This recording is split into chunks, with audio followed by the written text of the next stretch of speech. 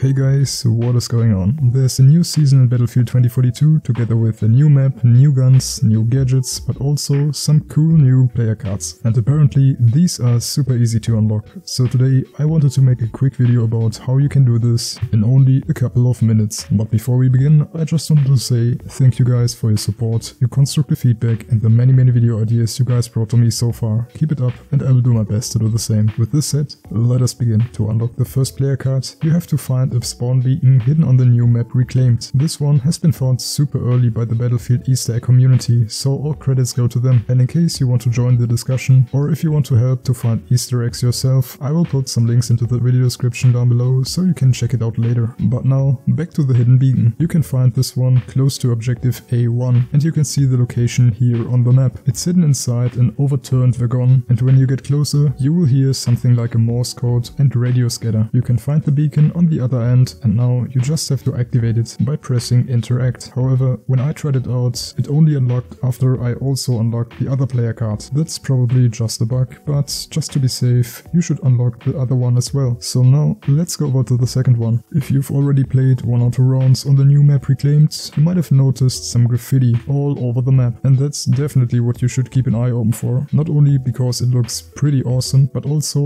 because you will be rewarded with the player card if you do this. Or to be more specific, there are 2 graffiti paintings you have to visit to earn this player card, and you can reach both locations easily from the first one I already showed you. The first location is close to objective C1. Here you can find a large painting of a horse, and the location you can see here on the map. Try to stay close in front of the painting and it should work for you. So far so good. Now let's go over to the second location. This one is only a few meters away from the location of the first painting, and it's close to objective C2. You can find it inside the warehouse without a roof, and once you're there you will definitely notice it because it's a huge painting of a monster. The exact location you can see here on the map. Again, try to position yourself close to the painting and it should work. Afterwards you will be rewarded with the second player card, or maybe even with both in case it didn't work at the beginning, and after the round you can equip them if you like them, but this is up to you. And that's about it. If you found this video helpful, make sure to like and subscribe to my channel for more videos like this, or if you would like me to make a video about a certain topic, let me know in the comments down below. I am Darwin, you're the best, and I will see you on the battlefield.